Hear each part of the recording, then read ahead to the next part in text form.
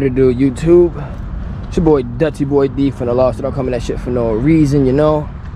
And today's content is gonna be the Sprint Booster V3, as you guys can see by the thumbnail. Before I get into the video, I just want to make sure everybody is safe where they're at due to the police brutality and all the stuff that's taking place in America right now, COVID-19, all that good stuff. Please make sure you and your families is taken care of. All right. Also, I want to say thank you everybody for subscribing to my channel, dropping likes, commenting, just pretty much interacting with the channel. Without you guys, it's no me for this channel. So I appreciate you guys. Keep hitting the subscribe, the like, and drop comments. Let me know what you guys want to see here and there. Like I said, I got a lot of content I'm trying to bring you guys starting this month and next month. So let me know what you guys want to see. But we'll get into the Sprint Booster pretty much. All right, so bad lighting. Let me see if I grab my phone light real quick. All right, so pretty much, all right, this is what the Sprint Booster looks like right here. All right, that's what it looks like. You can get it from Z1 Motorsports for approximately about $300. You might be able to find it cheaper on other websites. I'm not 100% sure. I just do pretty much all my shopping on Z1 Motorsports, but you can get it for about 300 bucks. I'll drop the link in the description where you can get it from. Pretty much what the Sprint Booster does, it's not gonna give you additional horsepower, okay? It's just not gonna do it. It's not set up for stuff like that. All it's gonna do pretty much is give you more torque. All right, so what I mean by torque, it's going to, see if I can pop the hood, show you guys something real quick. Those of you that don't know what torque is and stuff like that, I'll explain it to you as best as I can. All right, so underneath the engine bay, let me get my flashlight. All right, underneath the engine bay, see these things right here? These are your throttle bodies. All right, if you have a VQ35, you got a VQ37, the HR, VHR, stuff like that, you're gonna have two throttle bodies. All right, if you have the DE version of G35 or the Rev Up, you're only gonna have one throttle body. All right, pretty much what this Sprint Booster does, it's going to open up, right, the throttle body that's right here, the Nissan stuff right over it with the couplet, with the Stillen, that's gonna be your throttle body right in there. It's gonna open up that butterfly valve. However, if you touch the throttle 25%, your throttle body will open up 25%, okay? So let's say if I want to send it, I want to stretch floor it, my throttle body, instead of it gradually going all the way to 100%, slowly but surely, it's actually now at this time, it is going to open up 100% as soon as I hit the throttle, all right? So as soon as I hit the throttle, it's gonna be 100% open. I don't have to wait for the throttle body to open up 5%, to 10%, to 20%, then get to 100%. As soon as I touch that gas, it's gonna open up as much as I touch that gas. So if I send it, it's gonna open up, all right? If I floor it about halfway, it's still gonna feel like it's opened up even more because you just pretty much eliminate the lag and delay of the throttle body and the response to the pedal, all right? So you're gonna have three modes, three different modes on this, all right? You're gonna have red mode, which is the race mode. It goes all the way to 1. Let me see, you might be able to see it better right here. It goes 9, 8, it goes pretty much 1 through 9, all right? Just to show you guys, it goes 1 through 9, all right? That's pretty much gonna be stock mode, all right? You see it's nothing illuminated on the light at all, no number, no light. Stock mode, your throttle body and your throttle response is back to stock normal, okay? You hit it again, it turns green, all right? So now you see that green means sport mode, all right? Like I said, it's 1 through 9 again, just so I can show you guys. 1 through 9 once again, all right? And then you have sport mode, okay?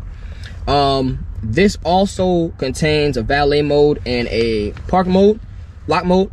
So pretty much, let's say if you live in a residential area with a lot of high crime and stuff like that, wherever you're going has a lot of crime, or you just want to lock your pedal, that way your car feels 100% secure, you will be able to do that, okay? So I'm gonna show you guys exactly how you're gonna be able to do that. Yep, you leave the car on like this. Now, you're gonna hold both, let me get my flashlight back out for y'all. Excuse me, I'm trying to make it work in the dark right now. All right, so as you can see, we got 2 arrows right here. You wanna hold down these arrows. Hold on. Let's turn it off first. There we go. You see that? So you have to turn off the sprint booster. Make sure your car is off. Make sure the ignition is, the car is not 100% running. Just have it on. And see this little knot? So let's go over to the left. That's gonna be lock the pedal. All right. So we want to lock the pedal. We want to hit that. Now you have to type in a 3-digit code. All right. My 3-digit code is gonna be 0, 0. Hit it again. So now you see the 3 dots popping up. 0. All right. See that L? It's now locked. So when I turn the car off, take a look at this.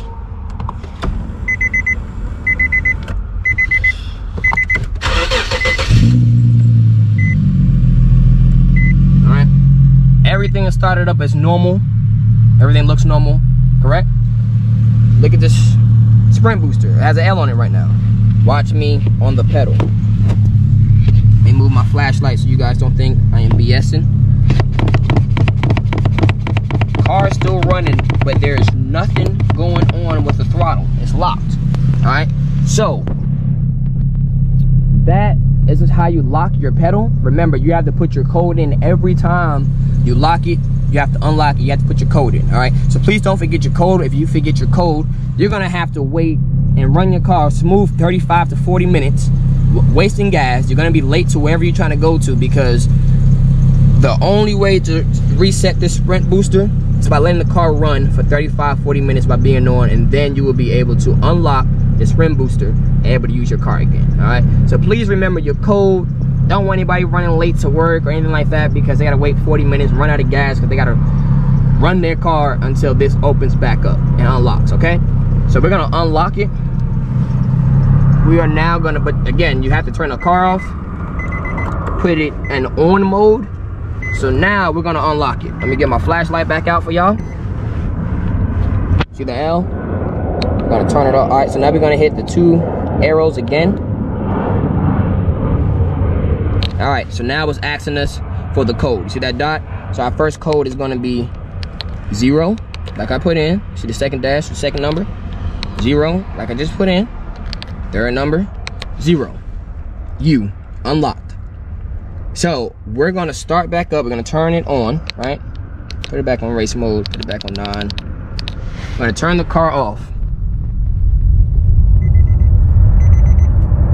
Now we're gonna turn the car back on.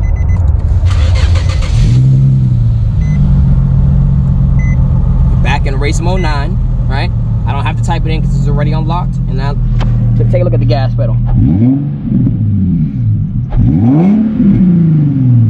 All right, so now I got my response back.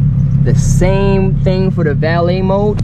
It's gonna be the same thing, but instead of when you hit it, when you see the L, you wanna hit the right arrow. The right arrow, and you're gonna say P for park. I don't know why it's P for park, but it's pretty much valet, all right? So L for lock the pedal, the P is gonna be for your valet. It's pretty much gonna slow down your car's performance. I want it to like 75 to 80%, all right? I'm not saying you can't drive it in valet mode, but the power is reduced significantly, all right? Now, I'm gonna show you guys a little something. I'm gonna actually take a few road tests real quick. I'm gonna show you guys exactly how it works and the difference. Let me close my hood.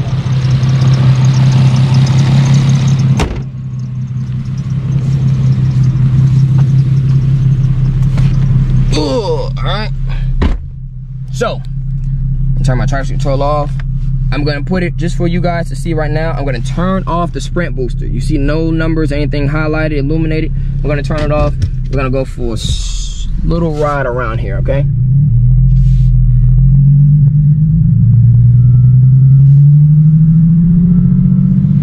So right now, my throttle body, butterfly valve is opening up as stock, all right? This is normal throttle response, so I'm gonna have some delay here, all right? Let's wait for this car to pass us by.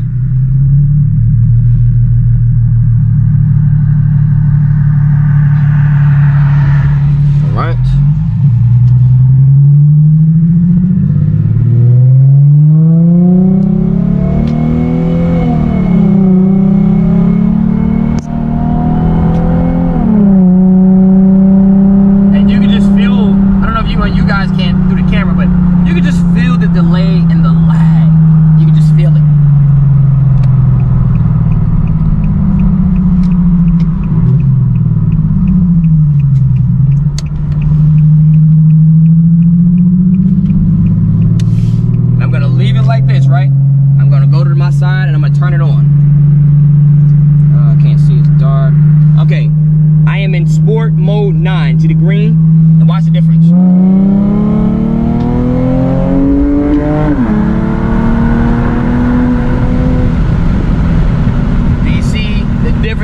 the RPMs jump up so much quicker.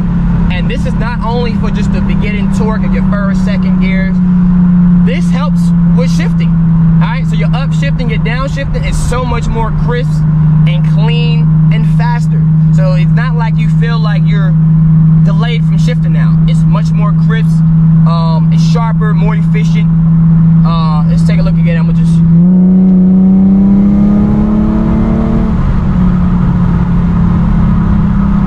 sport mode this is my first time actually using sport mode.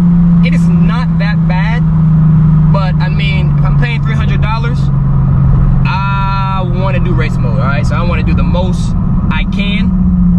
And like I said, this is just my honest review. I've had this for about 1,000, maybe 1,500 miles. So this is just my honest review on the Sprint Booster.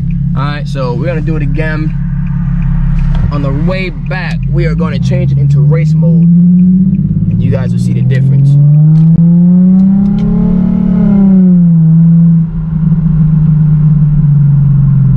Alright, try to make a U-E here without messing up the wheels. Alright, there we go.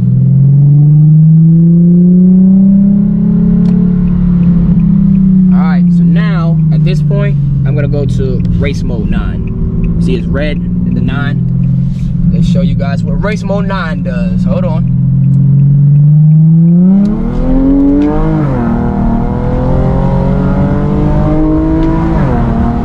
And wow,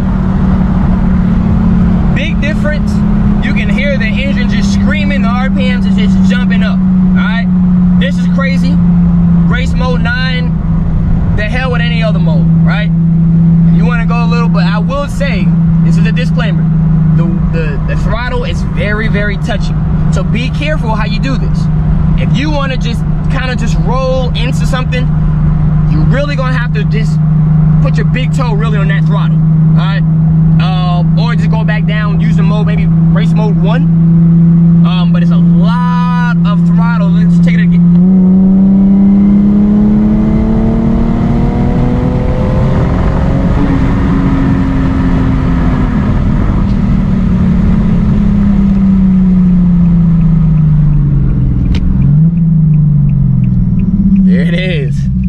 So we're gonna go back into this parking lot real quick, chit chat it up a little bit more, listen to the shifts. Look how quick that shift was. Super quick shift.